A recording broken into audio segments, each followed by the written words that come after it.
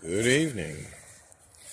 It is October 13th, and it's generator season again. Looks like my camera doesn't want to focus.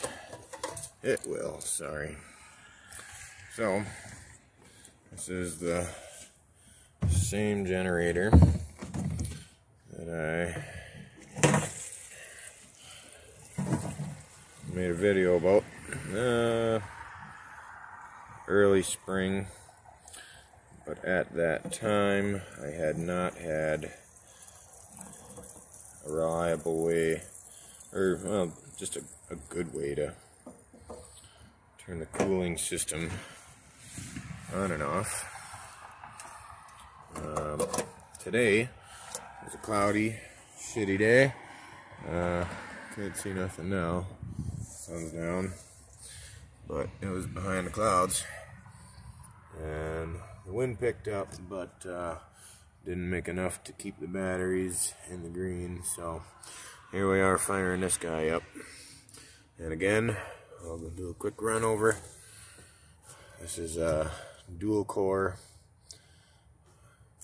permanent magnet alternator from Thermodyne.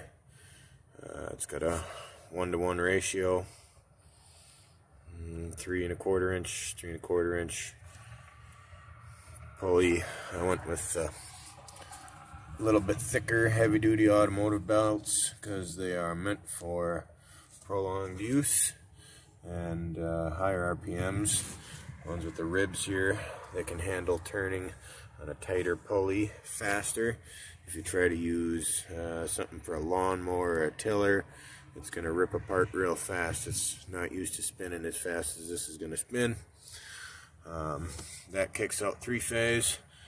So these 3 heavy wires here are going inside to a 300 amp rectifier, which then goes through a meter and directly to the batteries and stuffs tons of power. I've got it preset to make about 1,000 watts.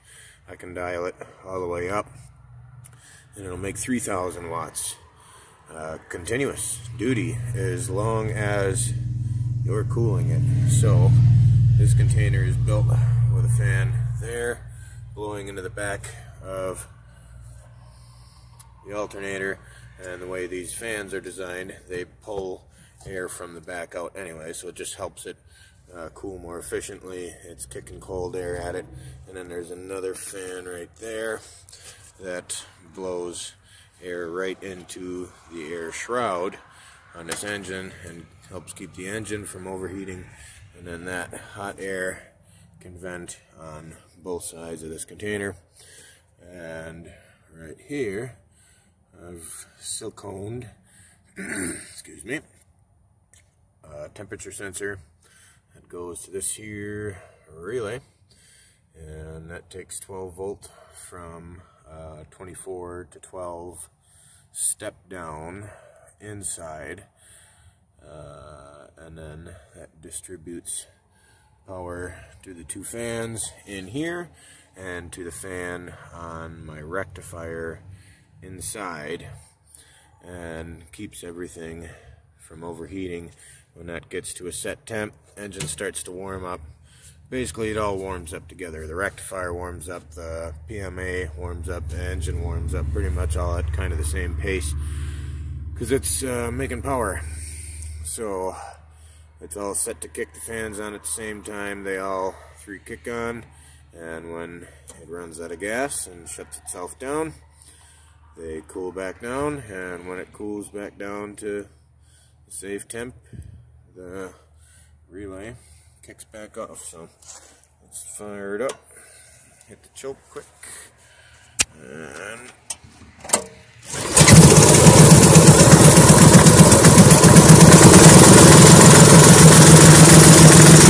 so at this RPM, it's making right about 1,000, maybe 1,100 watts.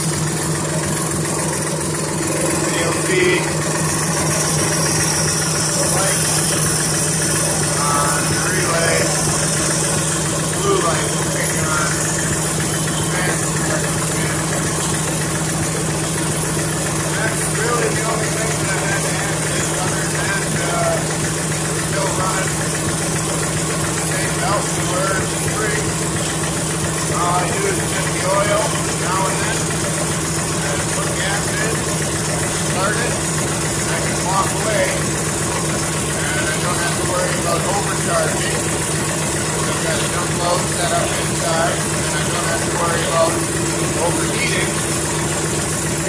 this way. I don't have to worry about killing my batteries by forgetting to turn the fans off.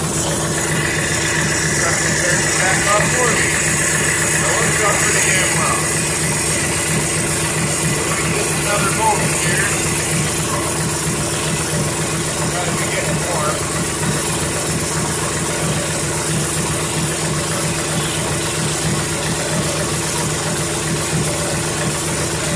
It's chilly out, so I'm gonna give it a little bit longer.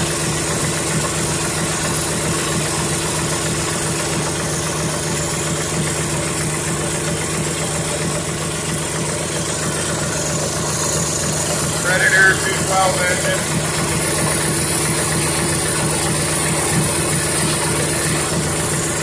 Our 7-inch automotive radiator fan.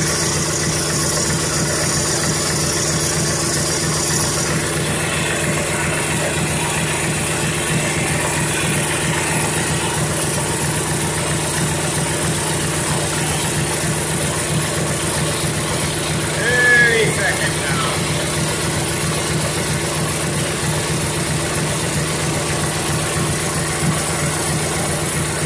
Use a big spring for a tensioner, and I wrap that tape around there, and that kind of keeps it from bouncing around too much. It actually is damping the vibration a lot, just like a little electrical tape. So yeah, these PMAs are absolutely the best. American made. There we go.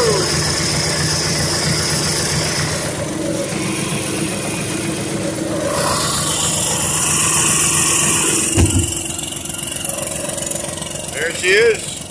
Batteries are charging. There's about 1100 watts going into the bank. That's right about 50 amps going into my 10 group 31 deep cells. 550 amp hours. I always cut and then go back downstairs and turn the video back on. Let's just go straight down. Ignore the mess.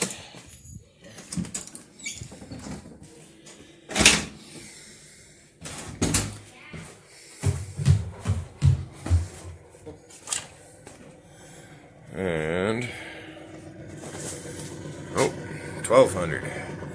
So that's our input from the alternator. That's our rectifier. And so it's putting 45 amps and 1200 watts in. I moved the throttle control, made it a little easier. And can wind her down. I can set it for 200 if I play with it enough. Or we can crank her wide open.